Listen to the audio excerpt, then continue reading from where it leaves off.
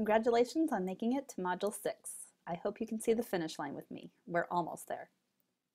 As you are wrapping up Module 5, know that I really enjoy seeing your videos. I'm sure that once you have your video done and posted, you'll want to take a little time to see others' videos. Take a moment and comment on your colleagues if you have a chance. Module 6 will explore formative and summative assessment and what that looks like in an online environment.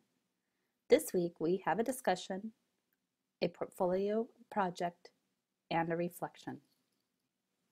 First, in discussion 6.1, you will get a chance to explore what we mean when we talk about the role of formative assessment. The assessment portion is only part of it. The teacher has to actually move from monitoring to diagnosing for it to be meaningful. This understanding is important as you move into the portfolio assignment for the week. The portfolio assignment this week is to develop a comprehensive assessment plan for a relevant unit in a course you may teach online or blended. You will use at least 3 Web 2.0 tools as part of the formative assessment process. You are welcome to use the tool and activity you identified in the pedagogy model if you'd like, and/or the tool you addressed in the discussion forum for the week. For each of the Web 2.0 tools used as a formative assessment, you must identify how you would provide feedback. The summative assessment portion of the assignment requires you to create a student sample.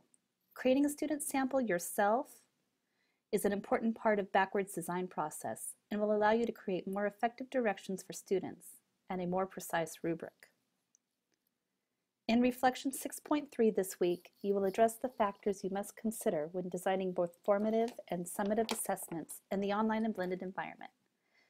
Please make sure to submit that to the Dropbox.